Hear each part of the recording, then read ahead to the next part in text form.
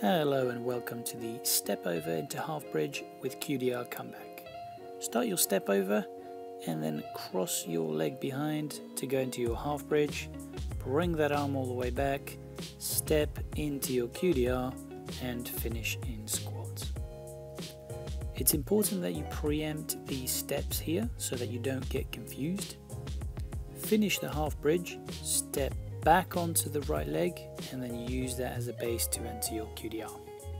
So pivot to the side, step over, cross the leg behind, enter your half bridge, bring the arm back, rewind the legs, dive into your QDR and come out in squat.